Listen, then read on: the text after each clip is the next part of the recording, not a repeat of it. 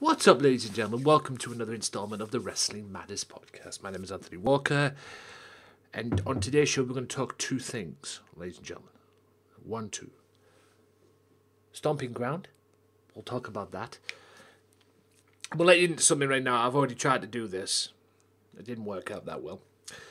So we're going to do Stomping Ground. We are also going to talk about WWE's UK content, where it's going to be for upcoming, because it's not going to be on Sky Sports for very long. So I'm going to reveal that in the show as well. So with that being said, though, ladies and gents, let's get to... Right, there we go. Right, we cancel that. Let's get to Stomping Ground. It was an okay show. Okay. That's all I can say. Is okay. Wasn't great, wasn't perfect, wasn't tremendous, but it wasn't bad. It was okay. I didn't know this because I didn't see the kickoff show. Not that I watched the kickoff show anyway. I found out that Drew Gulak is now the new Cruiserweight champion. Why don't they have that on the show, on the pre-show? Seriously? Mind you, saying that, there was a lot of matches on there tonight that could have been that were main card material, but you know, I don't know why they have the Cruiserweight division. All they do is put on the pre-show. But Drew Gulak is your new champion. Akira Tozawa and Tony Nese were the competitors. He won it in a triple threat match. I didn't see it, but I just know he won. Becky and Lacey Evans kicked off the show. Good way to kick off the show for the women's title, Raw Women's title. It was a good way to kick off. Wasn't that impactful for me. Lacey put up a good fight. I'll give her credit. She took the champ to the limit. But what favored me about this match was the way she tapped out quickly, and I'm talking Lacey Evans. Lacey made a mistake. Obviously, Becky capitalised on it, put her into the side, and she tapped out quickly. You've got Corey Graves on commentary, clown face, on commentary saying, "Oh, it was smart to do that." No, it wasn't. At least put up a fight. You don't have to be in the hold so long. And it wasn't smart considering it was the Women's Championship, for Christ's sake. Women's title on the line. However though, and I will say this, thankfully, Becky's still the Women's Champion. So she is still the man as well, which I'm very happy about. A very, very weird Mustafa Ali, or Ali as he's now known, promo came up. A very weird one. And then Paul Heyman and Paul came out and talked about Lesnar and and then Corbin popped out and he got booed, but the minute Lesnar's name was spoken, boom. It was done. He got booed out the building. And that was in Daniel Bryan's hometown, by the way.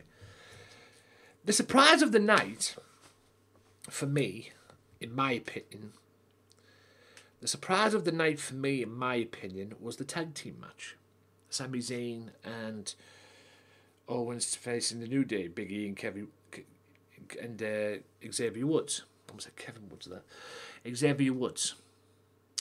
It was actually a surprise in the night because I actually thought this was going to be like a simple tag team that you'd probably see on SmackDown or Raw. You know, it was actually pretty good.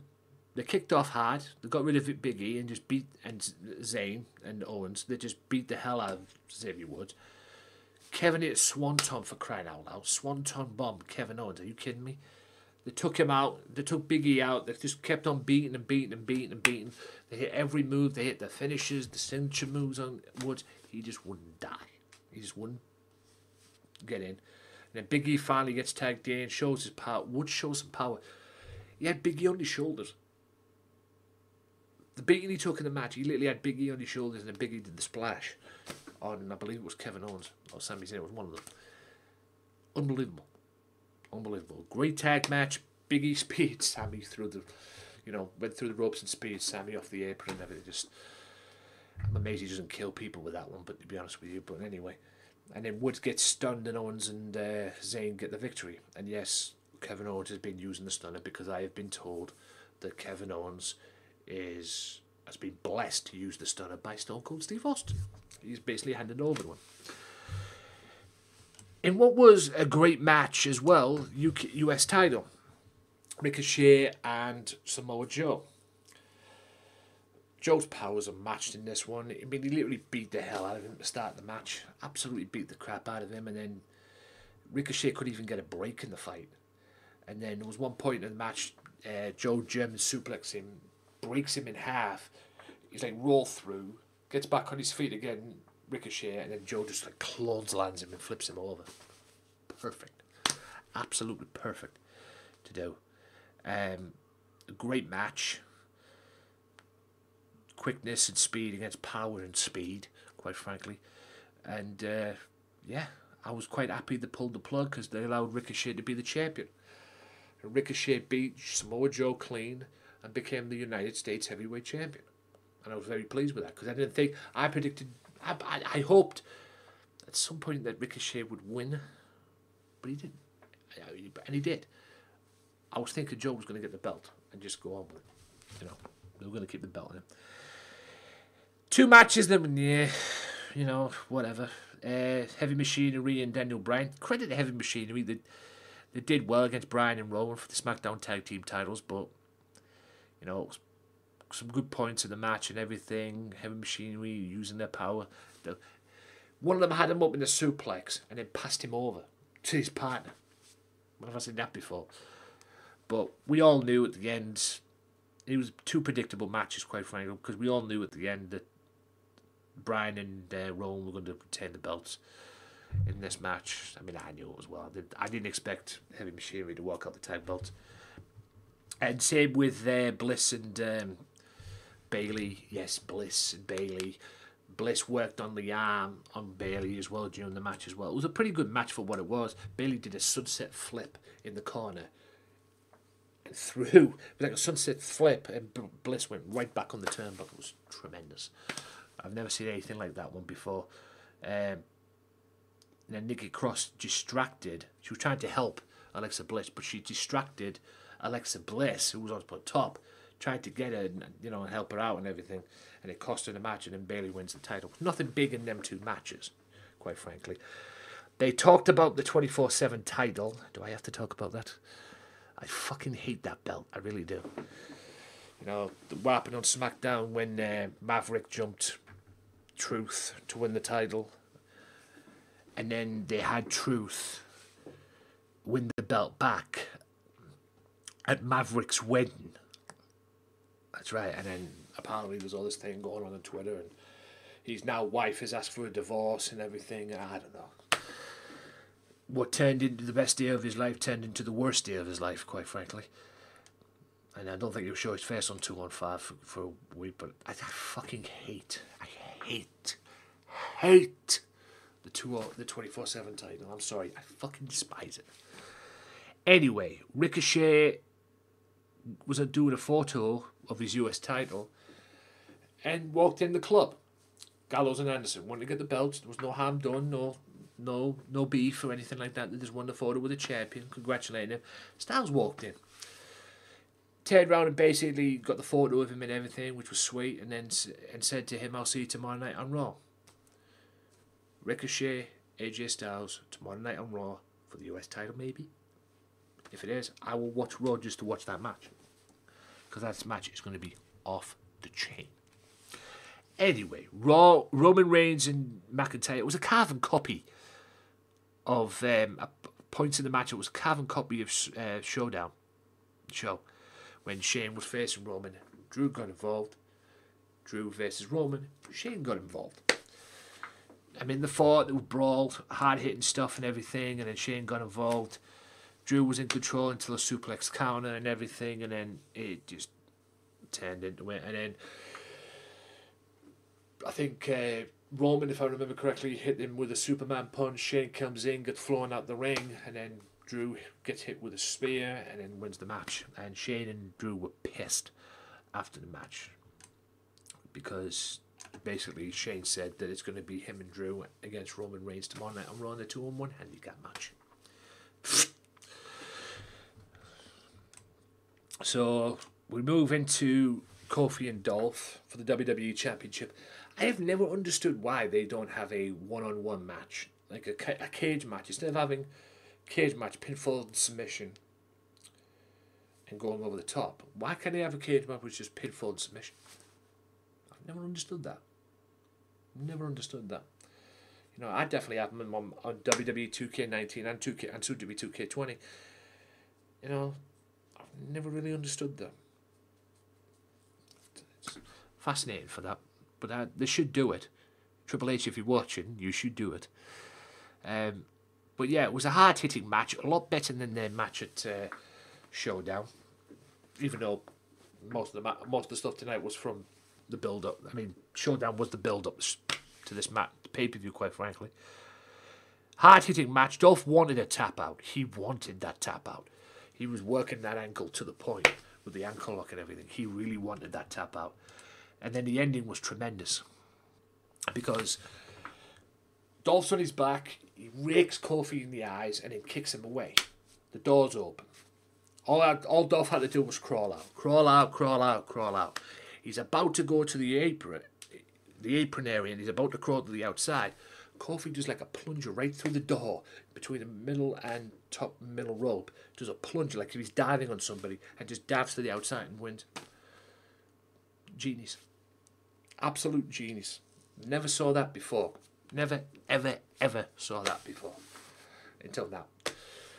Just genius. Absolute genius.